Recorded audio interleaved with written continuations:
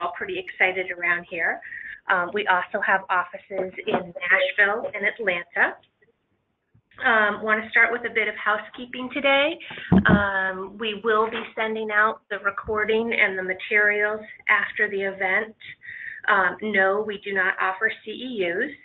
You'll notice in the webinar that there's a box for chat, and if you have any questions, we'll be holding some time at the end to get those questions to our panelists.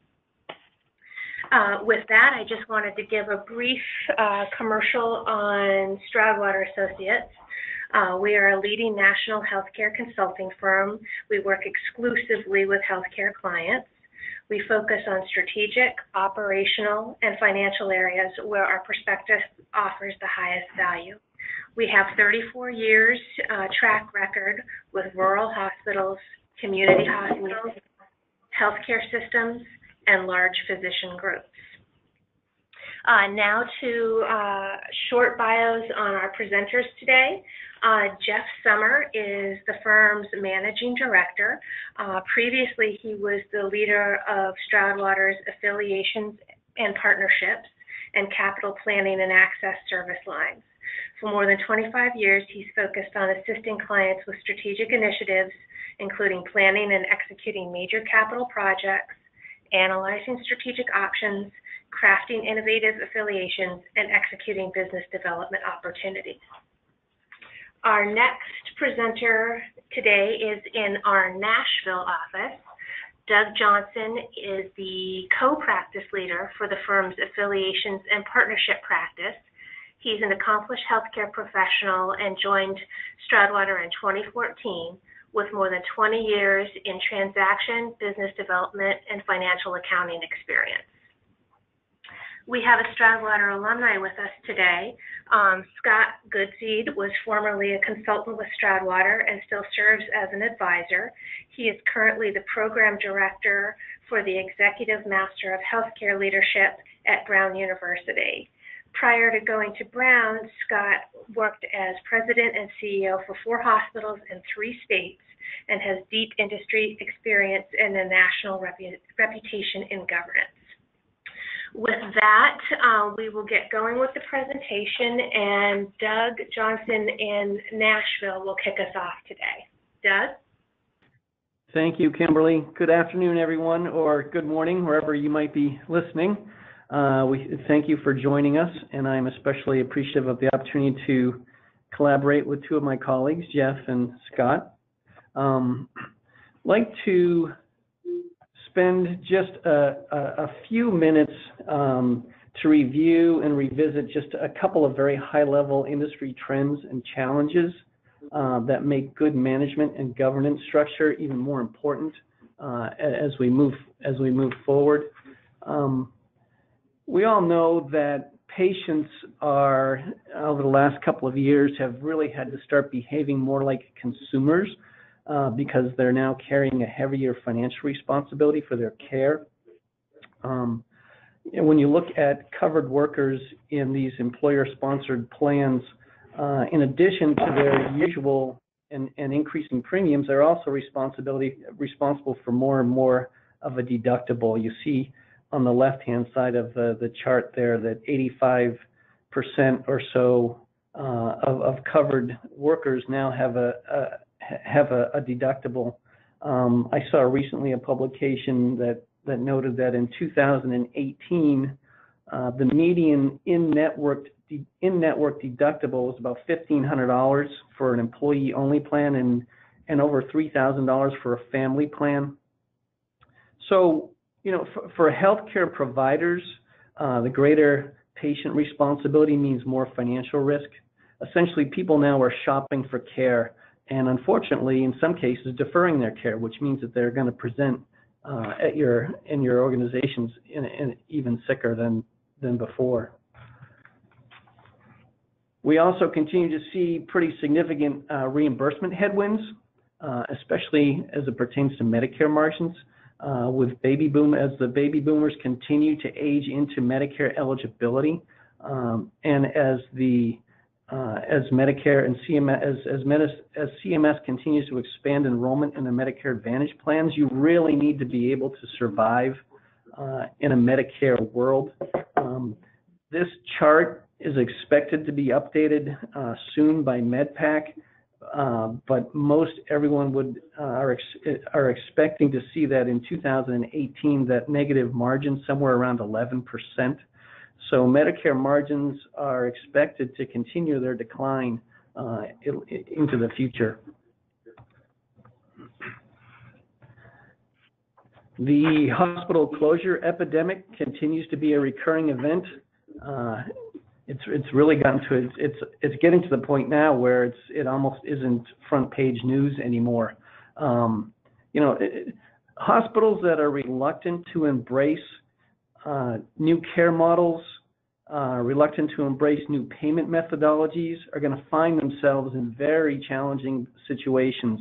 I thought it was, it's not just the rural hospitals that are struggling with this. If you look at the table on the bottom right-hand corner, it's an equal distribution between rural facilities and urban hospitals. So it's not just the small rurals that are particularly challenged.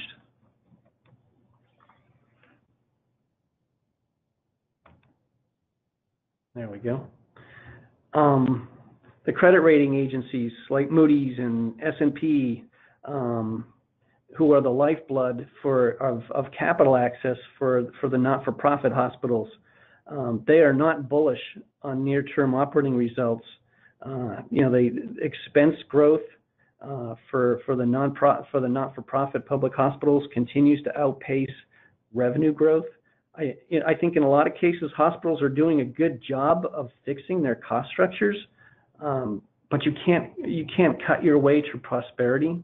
The shift to it's difficult to find volume growth to offset a lot of the reimbursement declines. When most of the growth, when more and more services are migrating out of the acute care setting and into a more cost-effective ambulatory care setting. So many of the credit agencies, the credit rating agencies, expect to see more contraction in hospital margins, which is going to make it even more difficult to participate. So layer on top of a lot of the more traditional industry challenges, let's add some disruptors to the existing pressures. I think most everyone is familiar with the CVS Aetna arrangement, and Walmart is involved in a more significant way in healthcare. Walgreens and others, and most of these organizations are focused on primary care and preventative care. So Larry Merlo, who is the CVS CEO, his comment recently was that they want to create a new front door to American healthcare, and their real focus is on medical services that keep patients healthy. I mean, they have 9,700 plus stores, which all have pharmacies. They have over 1,000 minute clinics across the country, and now they have claims data through their merger with Aetna. So they are well positioned to provide to do their best to try to prevent unnecessary hospital care, and working to prevent readmissions, and essentially working to help people manage their care. And the medical care business is going to come down to who can better deliver medical care in the right place and at the right time and in the right amount. So it's becoming more and more important that an effective senior management team, collaborative governance amongst the board and the district boards, municipal boards in this new age of healthcare, it's becoming more and more important. Let me toss it now to Scott, who will focus on best governance practices. Thanks, Doug. I'm going to talk about warning signs, some governance fundamentals, as well as board best practices. Hey, Scott, it's Kimberly. Would you like me to queue up a poll? Why don't we go ahead and do that? We have a poll. How serious are your governance challenges? And I'm going to launch that right now. You should see that on your screen. How serious are your governance challenges? Not at all, moderate, severe. We'll keep that open while we're tabulating. Solidly in the middle at moderate so far. A few at severe. Few more seconds while people answer. And we're going to close the poll. It came out, 20% said they're not having any problems at all. 70% say moderate governance issues, and 10% say severe. Go ahead, Scott. Thank you. So oftentimes, governance structure, especially for county and district-owned hospitals, creates challenges as shown in the next couple of examples. So the first example is a recent example where you had a board of managers at Messina, New York Memorial Hospital threatens to sue the town government of Messina, which owns the hospital, for firing the incoming board chairwoman. And the hospital and the town were feuding over a proposed merger. And after the town fired the chairwoman, the hospital's law firm said it would challenge the move.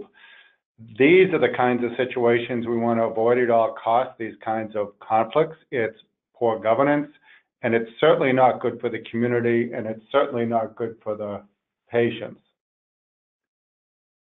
So this is not an isolated incident. In the next few examples, there's an example where the taxpayers end up paying for the hospital board mistakes. There's a question about dual and joint oversight. And then there's a question about transparency. You can see in 2017 in the Gainesville Daily Register, there's a question about the legal structure that includes two boards. In this case, it's a county board and a hospital board, with a grand jury in this case finds that the hospital can't account for the taxpayer dollars. So the hospital district operated in a difficult to understand legal structure. Is a public district in this case, of course, but also a 501c3 nonprofit hospital. And according to the grand jury, a total of 2 supervisory boards were exercising oversight, which led to great public confusion. And then in a recent article in the Daily Sentinel, you can see the example of Memorial Hospital's financial problems have been allowed to fester in the darkness, or at least in the shadows, for far too long, where the constituents of the hospital's governing board have the right to understand what's going on financially. So these are not just a few isolated examples. Hey, I'm going to share with you next. Yes. I'd like to interject a poll here again, just to see how what you just reported on in public debate, how that resonates with our group. So I'm going to launch a live poll. How often do your governance issues play out publicly? That could be community members, media, anywhere where it goes beyond the boardroom and the 4 walls of your facility. We're collecting responses right now. Solidly, we're up at more than 60%, say sometimes. Few more seconds here. Got a lot of activity on this one. Seems to be a popular topic. All right, we're going to close this out. And 20% say that it never goes outside the boardroom. 65%, that's stunning, say that it does spill out into the community and the media, and 15% say it frequently does. So sometimes and frequently you've got representation of 80%.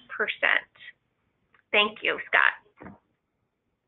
So I want to talk a little bit about the early warning signs that may signal that your governance may be headed for trouble. And I say maybe, but let's also understand, when we think about the last poll, typically a public hospital, district, county, is the minutes are open to the public. Sometimes the board meetings are open to the public, and sometimes in a legal sense. But I want to talk about three things I want you to think about in terms of three warning signs. The first category relates to the role of the hospital board and the county and district board. The second category relates to the alignment of the interest of both groups. And the third category relates to leadership and decision-making. And I want to take one of them at a time. So when we think about the role of the hospital board and the county and district board, if there's a lack of clarity as it relates to decision rights, if there appears to be an inherent conflict among the people who govern those two organizations, those structures, or among the issues, it could be an early warning sign. Worse than that, if there's inherent conflict among the people who are governing versus the issues, that's even more significant. If it seems like the governance is about power and control, or there's poor communication between the two boards, and even more so if the roles and responsibilities are not clearly understood or not written. That raises a red flag for many boards. The second category is alignment of interests. So alignment of the financial needs of the community in terms of the district as well as the county. Alignment about the issue of taxation. Alignment about what's the vision, what's the preferred future. We saw in the first example in New York, perhaps there was a vision about a merger consolidation, but not about the objectives and how to work effectively through that. Now, if there's a lack of board job descriptions at the county and district level, as well as the hospital level, that's a red flag in my mind, because we want to be clear about the responsibilities. And there also should be an understanding of the role of the CEO as it relates to the hospital board, as well as the county or the district board. And then third thing I think you need to consider relates to leadership and decision making. I think where governance works well in these kinds of structures is where there's a level of personal trust, where sometimes the board members will spend time outside of the routine governance. That could be internal education, external education, where there's the structure becomes burdensome. And again, it's not clear who's doing what. Oftentimes there's no overlap in the governance. Sometimes there's some shared governance, which I would give some thought to. There could be questions in terms of how do you translate board decisions at both levels into effective action? And then the question is, who drives the change? And I'm going to come back and talk about that. And given what Doug said earlier about the level of disruption, who begins to think about innovation and how we may have to change as a community organization to effectively position or perhaps even reposition ourselves? So I have a suggestion. A simple thing to do is to take these three warning signs and have both of the boards rate their effectiveness. So both boards rate their effectiveness on a scale of 1 to 5 in these three categories, just to get a sense of whether you're trending in the direction of some moderate or significant governance issues. Next, I want to talk about 6 board or governance fundamentals to consider.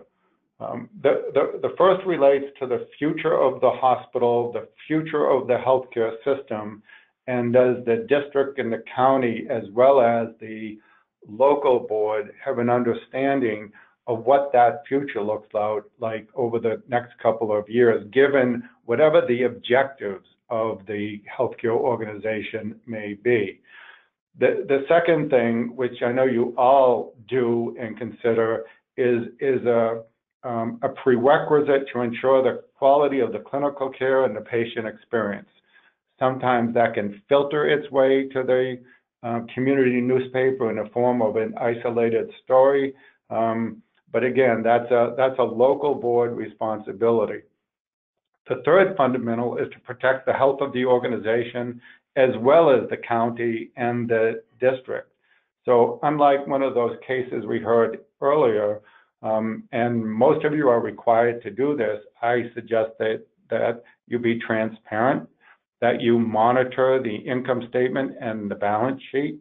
If you begin to see some erosion on the balance sheet side, the red flag goes up, but it's not a surprise to the district, it's not a surprise to the local board, and it's not a surprise to the community. The fourth governance fundamental is to ensure effective executive leadership. So the first priority of the community hospital board is to hire and evaluate the CEO, and I think that's pretty clear. Number 5 is to develop, improve, and perpetuate an effective governance system.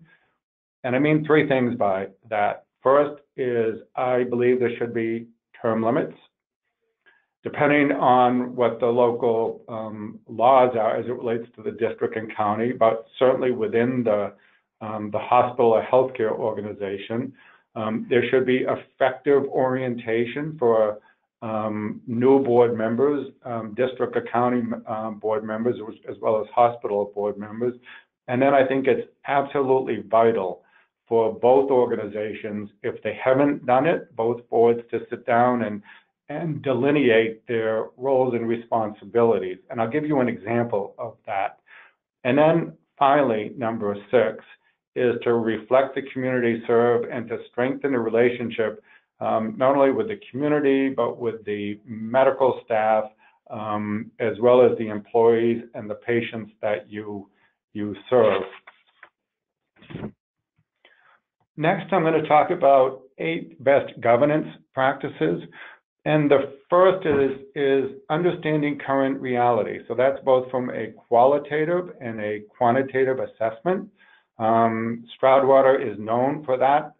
So you want to understand the market and do a market assessment. You want to understand the work environment, the level of satisfaction among the providers and the employees. And then in addition, I'd suggest you do a qualitative assessment, which is basically interviews. The second best governance practice is to be clear about the vision, and then define the role of the board as well as the county and the district in the role of strategy. And I'm going to give you a suggestion that came from a December 28, 2018 article in the Harvard Business Review. That's on the next slide. Number 3 is to understand the roles and responsibilities of both boards, where I like to see an approved job description that's reviewed annually.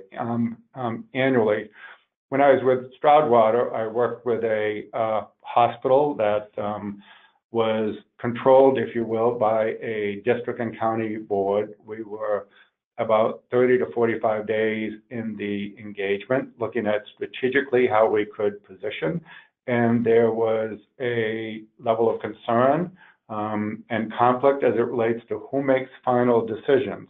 That could have been preempted if we were clear about the roles and responsibilities. Number 4, and I think this is the most important competence of both groups, is to have a clear and compelling communication process and plan between the 2 organizations, as well as how you're going to move forward and communicate publicly, how you're going to communicate in the face of a significant new strategy, an affiliation, or a merger. Number 5 is to align both boards so you share key metrics. It could be financial, it could be quality, it could be patient safety. Number 6 is to hold the board and executives accountable. And what I mean there is that anytime you make a strategic decision related to spending capital or operating dollars, that you revisit at some point, it could be the end of the year, those strategic decisions, and see how they compare versus your stated outcomes. Number 7 is to hold strategic board meetings versus spending time on what I would characterize the operational minutia. And as importantly, bring those parking lot discussions back into the boardroom. In my years working with boards of trustees and having written a book about it, sometimes those parking lot discussions are the most important, and they need to be brought back into the boardroom. And then finally is number 8 is just effectively inform and engage the county and the district. Next, I want to discuss in detail 3 of those 8 best governance practices. I want to talk about the board's role in strategy. And this is going to be different in every organization, every community, but I just want to share this article from Roger Martin, who talks about the board's role in strategy. It was in the Harvard Business Review in December 28, 2018. And he suggests that it's the CEO's job to formulate the strategy. However, the CEO gets maximum input and advice from the board. And he's suggesting in this article, and we have a PDF that we can also share with everyone on the call, is that the CEO first talk to the board and get input about the challenges the board is thinking about or thinks that the strategy should address. It could be, as Doug talked about, emerging new competition, slowing growth, technology disruption. Second, in the middle of the process, the article suggests that the CEO should come back to the board with a range of strategic possibilities. So these are alternatives that are laid out in terms of the board challenges. And then third and final step entails the CEO presenting the desired choice to the board. You got to clearly think through whether that's a retreat, who's invited, and I would suggest that at the culmination of that kind of strategic process, that the local board be involved, of course, but at a minimum, the county or the district board be involved, and perhaps other members of the district and county board be involved. So let me keep going. The next best practice I want to talk about is to agree upon a written job description. And this is a real example. So this is what we'll call Memorial Hospital Board of Trustees have core responsibilities. And I'm going to outline those below. You can see, well, they relate to financial health, quality, and patient safety, and then down through number 6. But this also clearly states that the county board has the responsibility for appointing qualified and interested trustee members through an appropriate election process. I'd suggest that you have a board job description, have criteria in terms of the kinds of people you want on the hospital board, the skill set, the breadth, the depth of knowledge. But also in this case, the county board has the ultimate decision over the sale or transfer of any hospital assets. And before you get into these strategic discussions, and you know this as well as me, it's important to be clear about the core responsibilities. So the final best practice relates to communication. And I'd suggest this is probably one of the most important competencies that both boards could have.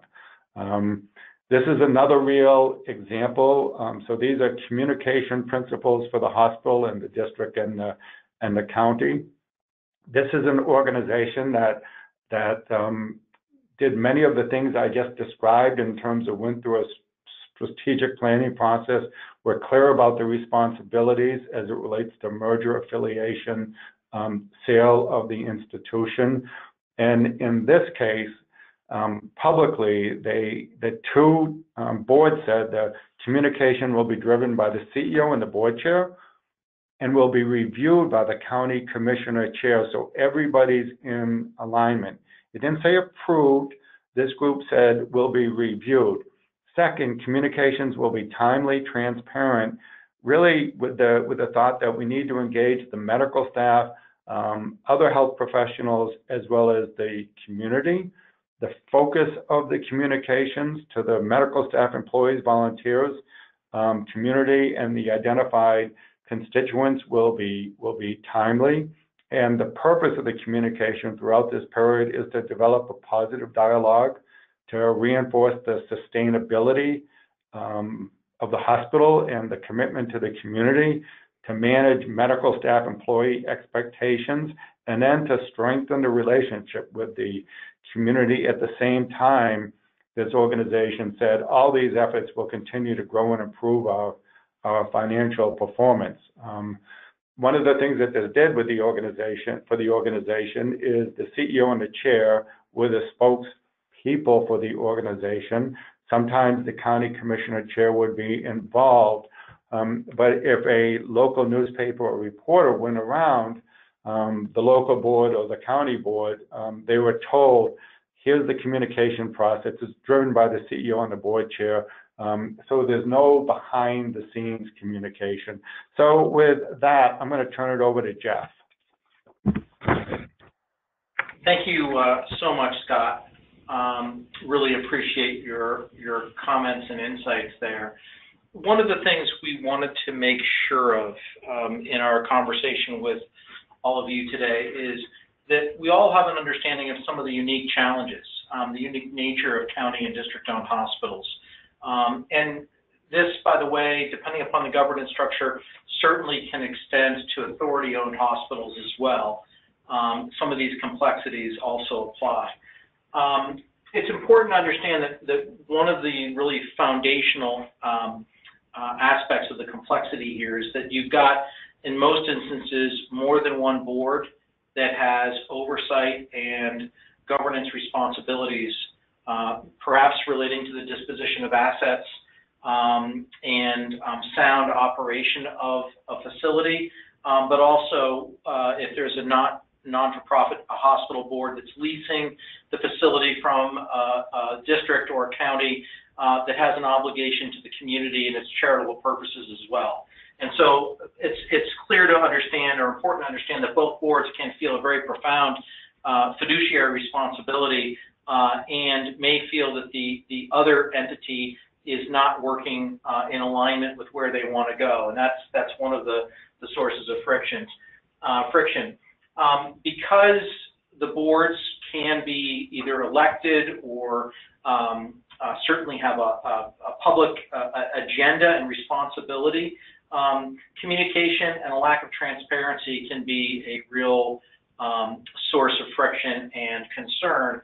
Public conflict, when it manifests itself, can become a barrier to actually moving ahead. It can dissuade talented people from serving on the board. It can dissuade talented people from taking management or appointments on the medical staff because they see the turmoil and the chaos and don't want to have their professional lives and also sometimes personal lives upended by that type of conflict. And so it's important to understand that those are real constraints.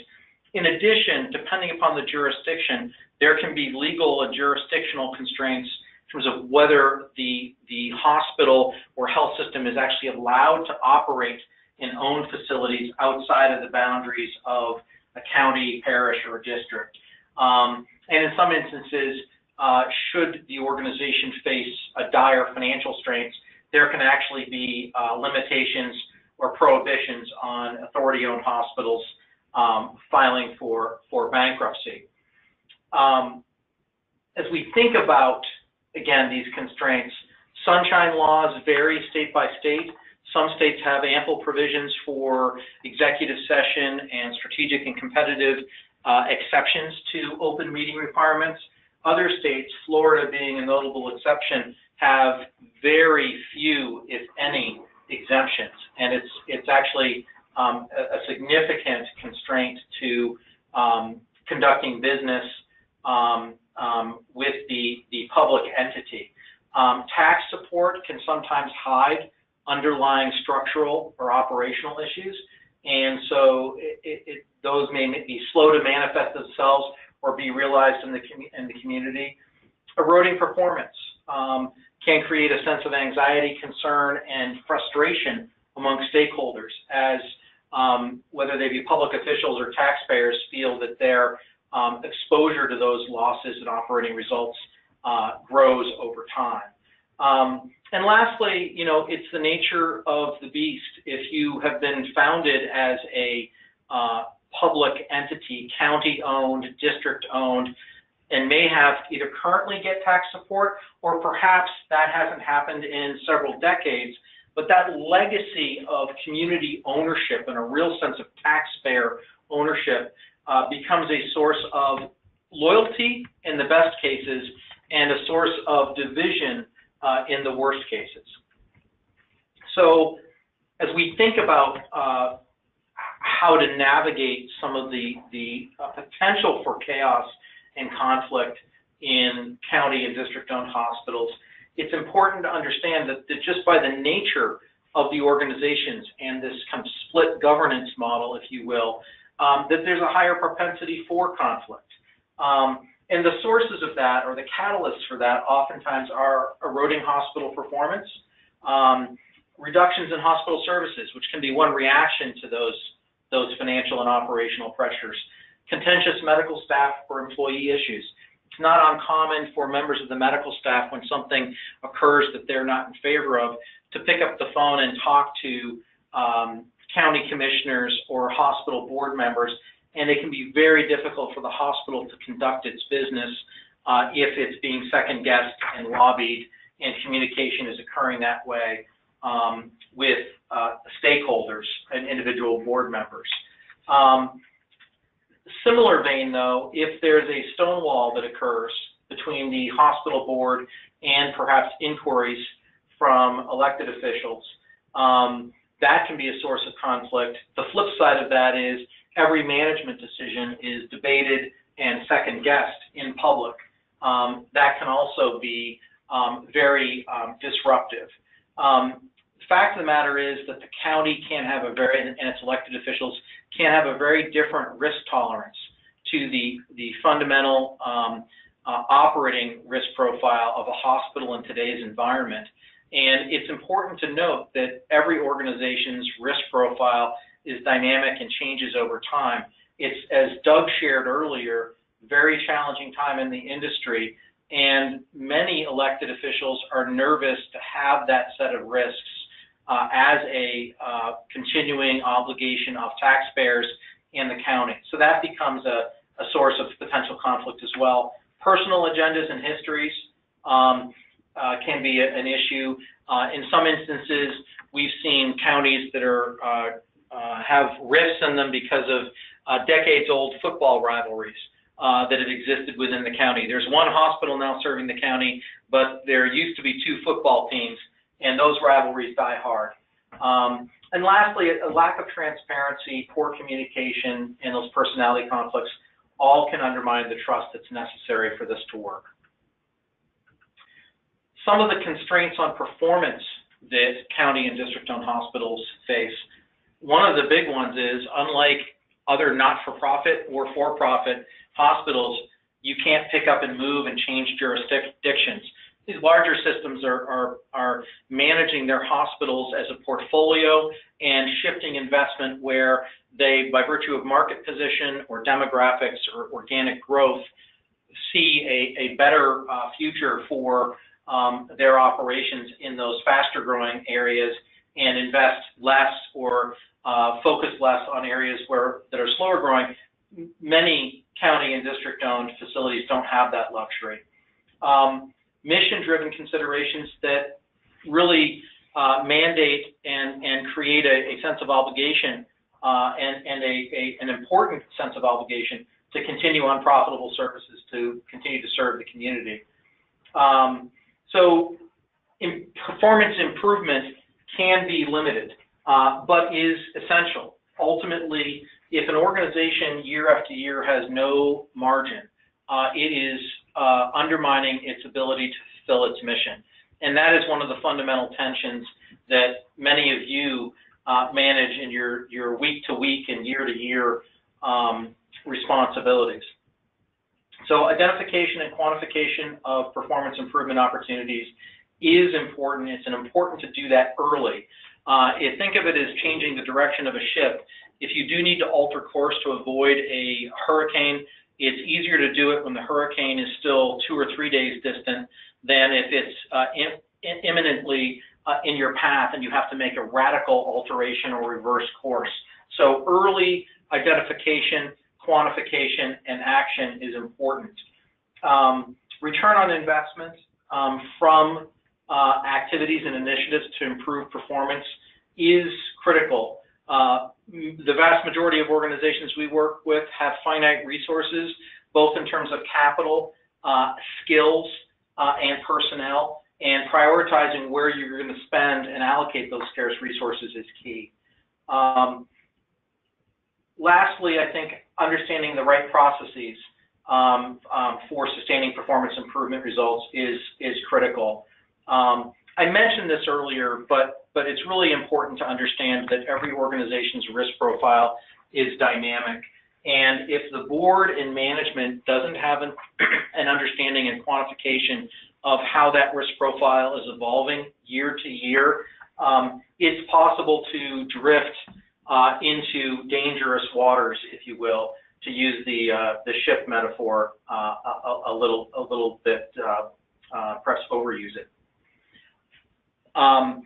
What I wanted to do now is maybe turn it over to Kimberly to do, I think, our last polling question before Scott brings us home. Yes, thank you, Jeff. Now, given what you've heard during the webinar and your own experience within your organization, we wanted to know, how confident are you that you can improve your governance challenges? You have it under control, you're very confident, right there in the middle, moderately confident, or not at all confident that you can improve your challenges. Give people a few seconds here. Right in the middle at 70%, coming in hard for moderately confident. Pretty confident in the low 20s. Not at all confident, very much on the low side. Give you all a few more seconds and then we'll close this out. Okay. It looks like 21% are saying that they're very confident that they've got it under control. 75% say there is some wiggle room there to do better, and only 4% say they're not at all confident. After that, I believe we go back to Scott. So hopefully you can use some of the suggestions that you heard today. So next I want to talk about some best practices. And Jeff, you may want to go to the next slide. So the next slide, thank you, talks about the top 6 best practices. I'm going to just quickly go through the categories because we want to open it up for questions, and some of these things we had mentioned earlier. So the first thing you want to do in terms of mitigating conflict is board education and stakeholder education, making sure that both parties, if you will, understand some of the national, regional, and market forces. They understand some of the risk, and it also gives both boards a great opportunity to sit down, get together in a more informal kind of setting. Second is to develop a common fact base. I talked about the need for both a qualitative and quantitative assessment, whether that's a market assessment or a cultural assessment. And again, that's one thing that Stroudwater does very well. 2 is if you're at the beginning stages of a new strategy, maybe beginning to talk about the organization's preferred future, you may want to put together a joint task force that can understand the pressures, the emerging trends, the marketplace, build, or in some cases rebuild, the working relationship and the trust. And that's a good way of seeking consensus before you're actually looking at merger, consolidation, affiliation, or whatever your unique strategy may may be. The next one we talked about in terms of engaging both boards around a shared vision. I talked about the importance of a communication strategy, developing key messages, also clarifying who are going to be the spokespeople under certain circumstances. And then, as I talked about some board fundamentals and best practices, just remember the sound governance. So my advice is, as you think about these things in your unique situation, be proactive and get ahead of your most pressing governance issues, because I will tell you, while there aren't many county and district hospitals in the United States, you're absolutely critical to the United States infrastructure and backbone for caring for whether it's critical access patients, county patients, or within your district. There's an absolute need for you to be successful. So I want to thank my colleagues in Stroudwater, and with that, I'll open it up for questions. All right. Thank you, Scott. We have a few questions. I'm going to ask the one that's the most broad, because I think that will touch on myriad topics across the audience. So say you have 14 different communications challenges in your organization, and you're really looking to get kind of an early win to prove that you can address the issues. Where should people start? Scott, I don't know if that would be a good question for you. It sounds like there are a lot of many communications issues in this organization. I typically begin, and this may not be the right answer for everybody, is I typically begin with the CEO and the chairs of both the local hospital board as well as the county and district. First, to understand the issues that both may be facing, what's the best communication process, and then I always like to bring in the marketing professional within the organization or the public relations professional within the organization. And once there's some agreement at that level in terms of the priority communication issues, how you're going to communicate, it's just as important as sharing that plan in a very detailed and important way with the local hospital board as well as the district. You also set ground rules in terms of who's going to speak publicly. So that way you avoid, as I mentioned earlier, the runaround. And the runaround could be somebody from either one of the boards or somebody from within the medical staff leadership. Now, you can't always preempt that, but again, I would start with the CEO and the two board chairs, as well as the local marketing and public relations professional. And again, Jeff and Doug may want to add to that. Scott, I would agree, and the thing I would emphasize around some of these communication issues, if there's public debate and dissension and conflict, the key thing to addressing that is obviously the communication strategy, but it is important to get those key leaders working together and communicating themselves. That if you can get the leadership of the organization and the respective boards to start working together. So, the key deliverable being, what is a common vision that we're all committed to achieving, and then hopefully getting a common fact base so that everybody has the same understanding of the constraints and the needs and the opportunities. But that immediate communication issue needs to be addressed, and developing some sort of a work group where folks internally at the most senior level are communicating and developing those working relationships and rebuilding some of that muscle memory to be effective, I think is a really also key point. Doug in Nashville, did you have anything to add to that? Yeah, I agree with what Jeff and Scott have both shared with us. So we had a really interesting sort of real life experience not long ago, Jeff and Scott and I, with a Southeast area hospital that had had three layers. It had a district authority board. It had a hospital 501c3 board, and then it also had a very influential foundation board. And historically, there had been a lot of rock throwing between the district board and the foundation and hospital board, and lots of things played out in the newspaper.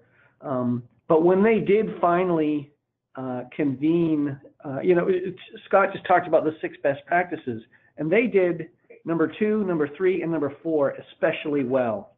They convened a task force of the leadership of each of those boards. They developed a common fact base and developed a shared vision around what they wanted to accomplish. Once they had done that, then they were able to implement a communication strategy that became very effective.